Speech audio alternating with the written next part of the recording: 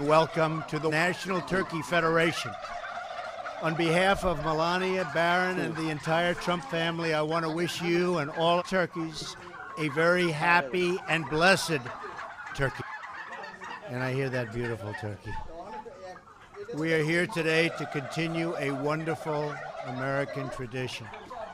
Today, in the spirit of turkey, I will grant a presidential pardon to a table.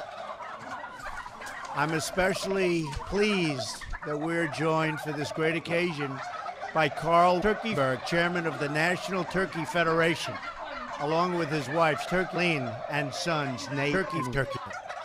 It was 70 years ago that the National Turkey Federation first presented the National Thanksgiving Turkey to President Harry Truman, who, I might add, did not grant the pardon. He refused. He was a tough turkey.